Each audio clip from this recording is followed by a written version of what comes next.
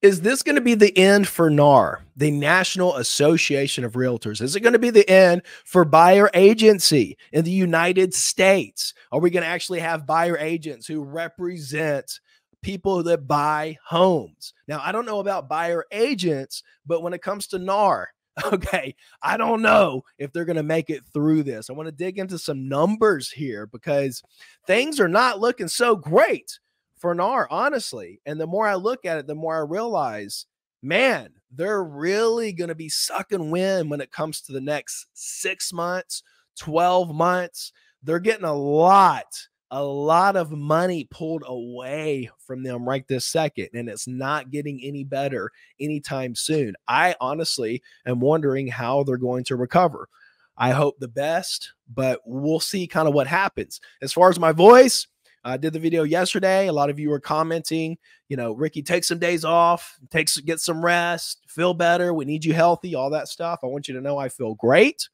I feel, perfectly fine. I just sound weird. Okay. So bear with me here because I'm going to get into some really interesting stuff, especially if you're worried about, how this thing's going to turn out, if buyer agents are even going to exist later, if agents are going to exist later. I had an agent reach out to me, send me a message and just say, hey, I'm so worried about everything that I hear. They hear things about the market and prices, plummeting and, the market crashing and stuff like that. And then they hear stuff about agents being obsolete and being completely not needed and they're not going to be around anymore. Then you hear the stuff about this and how the brokerages and NAR and the lawsuits and everything is kind of happening. And so, there seems to be on the outside looking in a lot of uncertainty when it comes to the real estate market. But I'm here to tell you, there's really not a lot of uncertainty. One thing that I told the agent, and I'll just share this with you and I'll get to the meat here of the video, but this agent that said they were worried about agents becoming obsolete or whatever. And she said, I'm putting everything that I have into this. I'm putting everything I have into it. And if this doesn't work out and agents go obsolete, I've wasted all this time. I said, number one, not going to happen. People have been saying this for 20 years. Agents are going to be obsolete. Guess what? We're still here. We're still making the same money, more money. All right. But I said, even if it were to happen, you spend all this time and effort. You spend all this time and effort out there building this business. All right. And then it goes away. What do you do then? Right? Does all that go to waste? No. Look at the skills you developed, A, and look at the book of business, the clientele that you developed, B.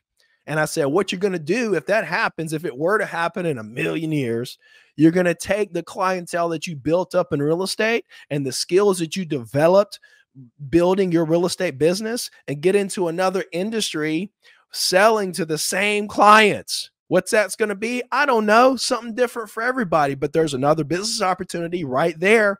It's kind of like if you go really hard on a social media platform. Let's think of a real example. Vine.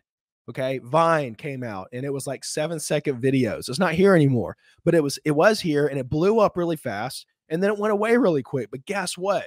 The people that went on Vine and learned how to operate on that platform, when that platform went away, what'd they do? They just moved over to another platform and took the skills they developed using that platform and crushed it on the next one. You don't lose the skills, right? Real estate agents are not going away. All right. So let's just make that clear. And let me take a second to take a swig.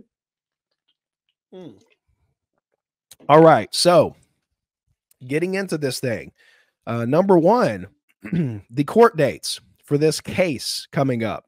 All right. The Sitzer Burnett case, that's scheduled for October 16th. October 16th. That's Monday. That's Monday. We're looking at that case. And then the Moore case against the National Association of Realtors, that's scheduled for early 2024. So still got a little time for that one. But this other one, this is happening next week. So we're going to see some sparks fly up there in Kansas City, Missouri, next week. So I'm looking forward to seeing what the results of that is so that I could report that to you. All right, as far as these lawsuits go, and I want to share with you the Remax, changes in their company, which are very interesting, by the way, and then the Anywhere, okay, changes that they're going to make. But what I find interesting here, and I want to get your take, is that Remax is settling out for 55 million. The whole case is said to be worth 4 billion. So Remax is at 55 million and Anywhere is at 84, 85, 83 and a half million. So when you look at that, you think, well, that's pretty small numbers compared to the 4 billion. But when you really think about it, the market cap for these companies, let's see, Remax's market cap is 462 million. All right, I'll share this with you right here. Remax's market cap is 462 million, and Anywhere's is 842 million. So when you think about, 83.5 million off of 842 million, and 55 million is what Remax offered to settle out for against their whole market cap is 40. That's 10%. Both of those settlements, crazily enough, come out to about 10% of their market cap, right? So it's a big chunk of their company. So that's interesting. Also, they're settling out. You also have Keller Williams involved in the case. They haven't really said what they're going to do here. But when it comes to NAR, they're like, we're not settling. We're going to go all the way, and we're going to fight this because we feel like we're in the right. We want to fight for pro-consumer. We want to fight for agents. We want to fight for the industry and prove this in court. Now, to me, they're really rolling the dice here because could they win? Yes. Could they lose? Yes. If they lose, look at the implications there. I mean, they could lose it all. They could be in big trouble if they lose. I don't know. I'm not a lawyer. I'm speculating, honestly. I feel like they'd be in trouble financially. And then who knows what policies would kind of come out of this. Again, I would love to get your take on NAR hanging into the case and kind of seeing where that's going to go. All right. Also, NAR just came out and they said, and this just happened a couple of days ago. They came out and they said, we're going to reverse our policy here. We're going to say listing brokers can offer 0% to the buyer agent. That's interesting because one of Redfin's complaints was that NAR's policy was that you had to offer something on the buyer agent side. That was one of their big reasons for leaving because they advertise, they let for sale by owners advertise on their platforms. Redfin wants to be transparent with all the properties for sale, whether it's by agent or by owner. Well, NAR doesn't allow the zero commission at the time. But it seems like right after Redfin leaves NAR, right, and says we're not requiring our agents to be a member of the National Association of Realtors, NAR comes out literally like within 48 hours and went from, get this, 1 penny, okay, it was 1 penny down to $0. Not a big difference, right? Not a big difference at all. So, we've got the cases coming up.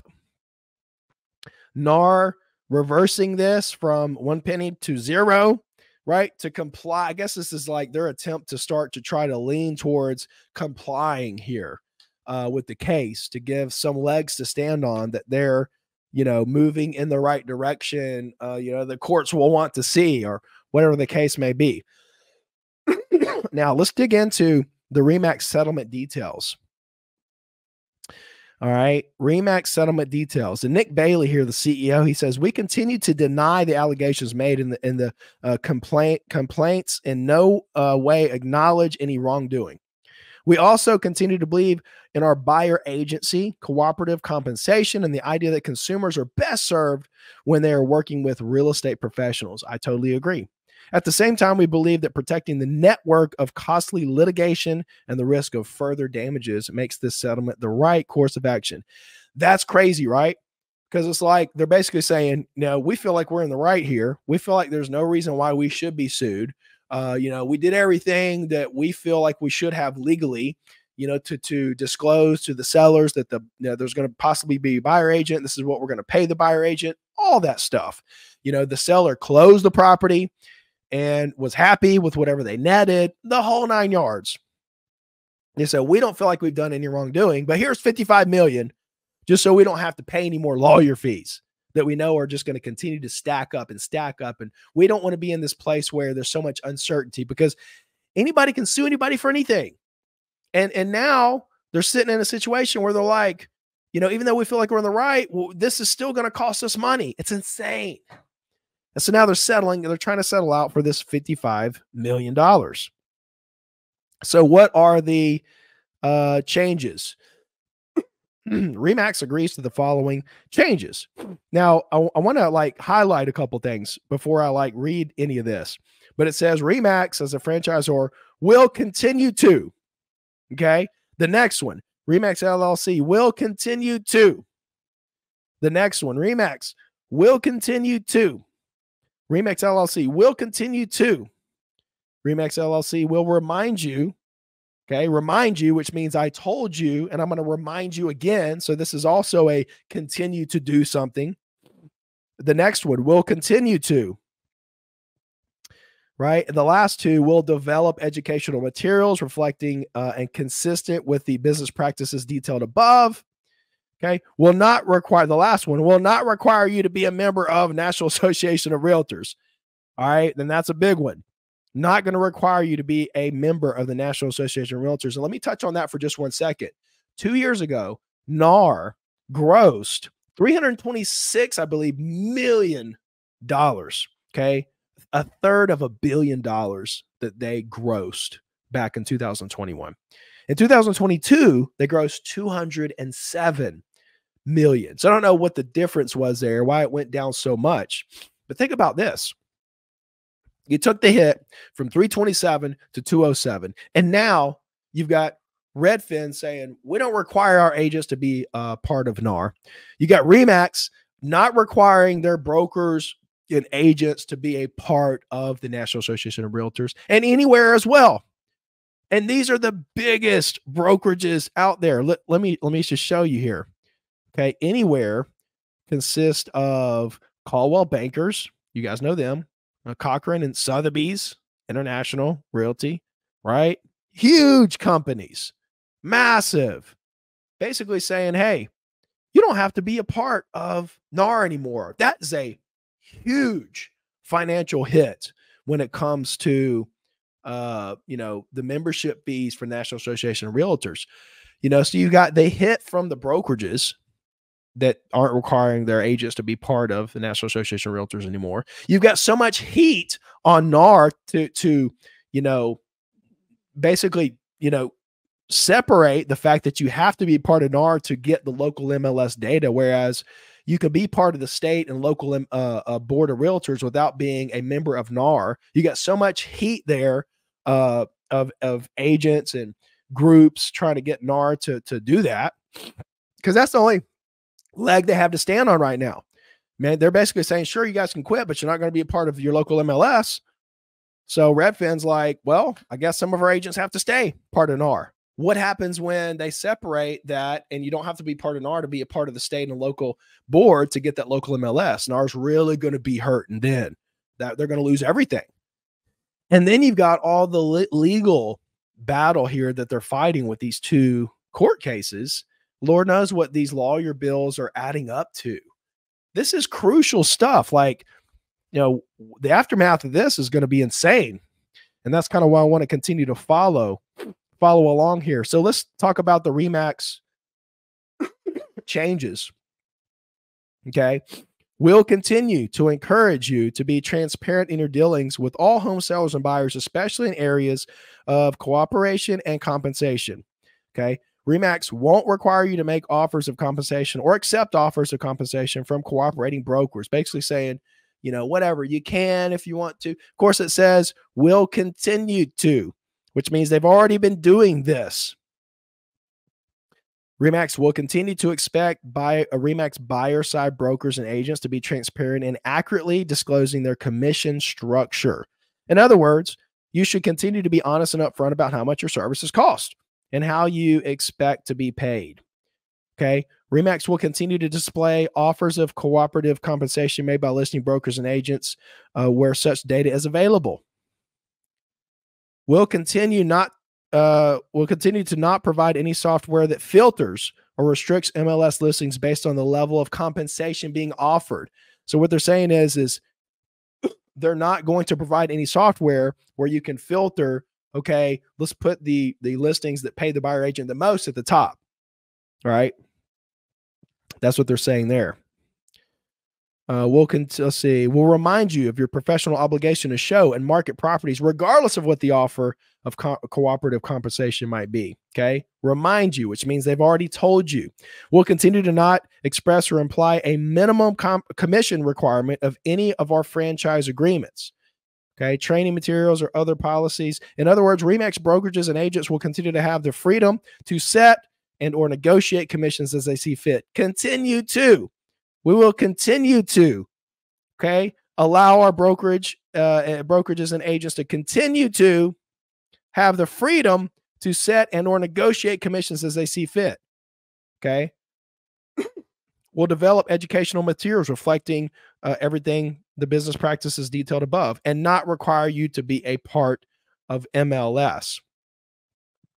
So they're going to continue to, which means they've already been doing everything that they say in these policy, these business changes. Are they really changes? These are things all, there's 4 out of, 8, there's 6 out of 8 of these that basically say, we've already been doing this. We're just going to continue to do this. What does that tell you? That ain't nothing gonna change. Ain't nothing gonna change, guys. Business is gonna happen as usual. And if you go into the streets, if you were to go into the streets and talk to a buyer or seller or just anybody in public and ask them about this case, what are the chances that they even understand? What are the chances they know about the case? Okay, I would say probably nothing. And then if they know about it, do they understand it and what it means? No. What percentage of the population knows anything about any of this? Nobody. Agents don't even know. Agents don't even know what's going on here. If agents don't even know, I guarantee you your clients don't even know. So what does that mean? Nothing's going to change. You're still going to be able to negotiate the same commission. Business is going to go on as normal. Let's move over really quickly to the Anywhere policy. This is really quick. Anywhere will prohibit company-owned brokerages and their affiliated agents from claiming buyer agent services are free. Anywhere will require company-owned brokerages and their affiliate agents to include the listing broker's offer of compensation for prospective buyer agents as soon as possible in each active listing, consistent with the MLS rules and or capabilities of third-party website operators. Anywhere will prohibit company-owned brokerages and their affiliated agents from using any technology or manual methods to sort listings by offering compensation unless requested by the client. All of this stuff they're already doing. This first one, Anywhere will prohibit company-owned brokerages and their affiliated agents from claiming buyer agents services are free. Like, who claims that they're free? I'm sure that's happened. I'm sure there's agents that say, hey, your fee, you don't really pay me anything. I get paid from the seller side, or like it's free for you. I probably said that a time or two in my career because it's true. I'm getting paid from the other side. It kind of is free for them. In so many words, are they paying for it within the price? It's baked in. It's baked into the price. But they're just saying, hey, we prohibit you from saying that. Okay. I mean, doesn't really matter, right? As long as they know that it's not coming out of their pocket right now or outside of closing, you can be transparent about where it comes from. It comes out of the total commission that the listing agent, negotiated with the seller from day one. Right here on the listing, this is the place right here where it tells me how much I'm getting paid if you buy that house. That's how much I'm getting paid. And it's already baked into the price. I'm getting paid at closing, out of the proceeds. So that's kind of a breakdown. Now you think about Okay, well, where do we go from here? Well, we've got a big day Monday, so I can't wait to kind of see what happens there. I don't know when we'll get the news. Will we get it Monday? We'll get it Tuesday. We'll get it Wednesday. You know, when are we going to get the news about what happens? But I think the point here with looking at the business changes that were made at Remax and Anywhere and even Redfin, and you see NAR going from a penny to $0. I think the bottom line here is that nothing is going to change, and that business is going to go on just as it is and going to continue to do. All right. Well, Ricky, you know, you're so confident in saying that. And, you know, whenever somebody says, oh, everything's okay. Well, here's the thing. All right. I'll just tell you straight. 95% of the things that you worry about never happen. And the 5% of things that do happen, negative, you could deal with it when it happens. If something does go down, and let's just say this whole thing gets flipped upside down and buyer agents go away. Okay, let me go list properties. I'll represent both sides for 3%. I don't care if that's what the market is. Let me go. Like I'm chained up, you know. Let me loose so I can go out here and run. And I'll show you how to sell properties. It doesn't matter to me what it is. Tell me what it is so that I can go crush it. Just sit around worried about this. It's like I said in the beginning, if agents even go obsolete altogether, what am I going to do? I'm going to take the database of clientele that I built and the skills that I developed and go build another business and another business and another business and another business. If you're an entrepreneur, if you're a real estate agent, if you're a salesperson, if you're a business person, business-minded, ambitious person, you're not worried about any of this because you know you're agile. You're gonna stick and move. You're gonna flow like water. Nothing matters. Anyway, tomorrow I'm gonna give you an incredible market update on everything going on numbers-wise in the market, with listings, days on the market, what's to come, prices, all that stuff. So stay tuned for that tomorrow. I'll put that out. And until then, let me know if you have any questions in the comments. I love you guys. We'll see you guys tomorrow. Let's go. I-35 with the top down, quit to tell a hater they should get like me. Seem like everybody want to be the boss, but it costs and these lames ain't like me. Drop